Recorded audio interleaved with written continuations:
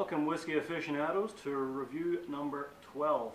I'm Trevor and I hope you've been enjoying the series so far. It's really just an education and my personal opinion on a few drams. Today, as promised, we're going to look at Tomintoul. I have my very large bottle here. It's 10-year-old.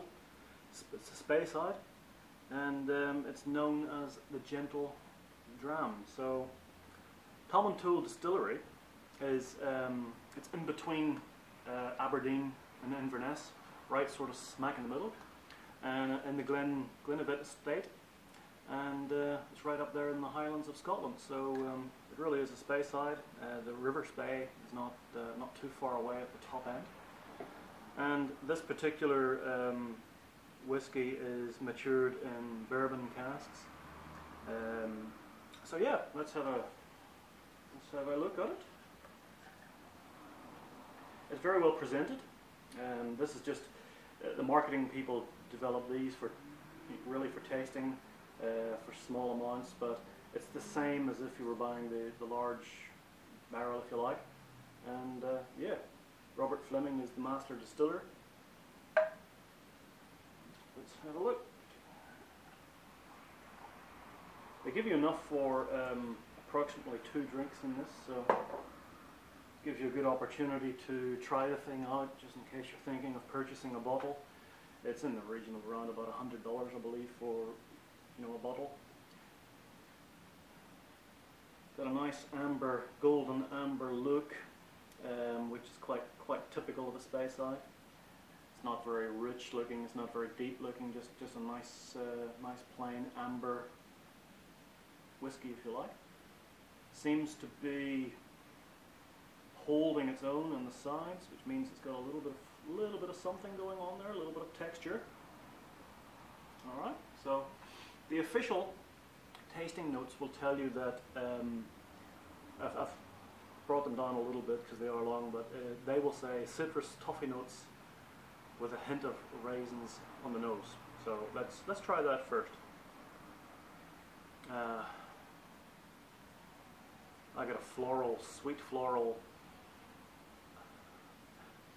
even a touch of caramel, toffee. Okay, toffee. So yeah, so that it says a hint of raisins. Can't smell raisins. Okay, but flowery, caramel or toffee. They say citrus. I'm saying sort of floral. On the taste, the official tasting notes will come up as citrus, toffee tones. Sorry, that's the aroma. Clean, creamy sweetness balanced by gentle oaky spice. Let's try.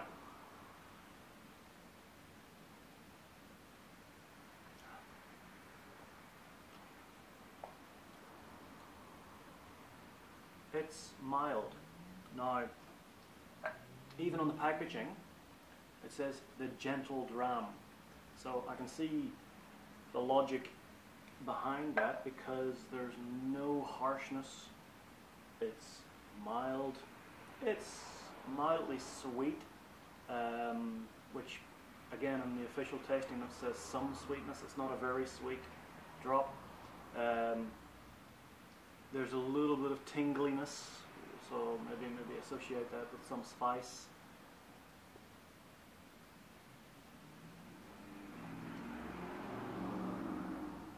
Yes, it's very, very nice actually. It's definitely a woody taste, I guess.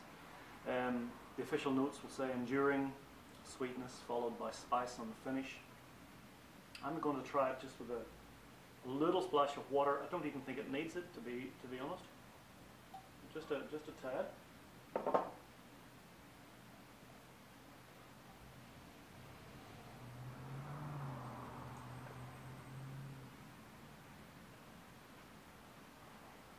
It's a everyday drinker.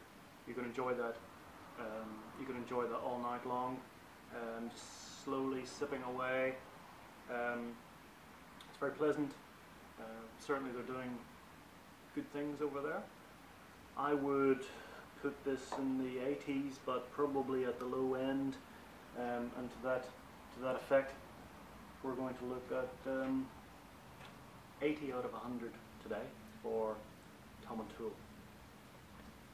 A little bit of housekeeping, guys. Please subscribe. The button's just up here. Share the video.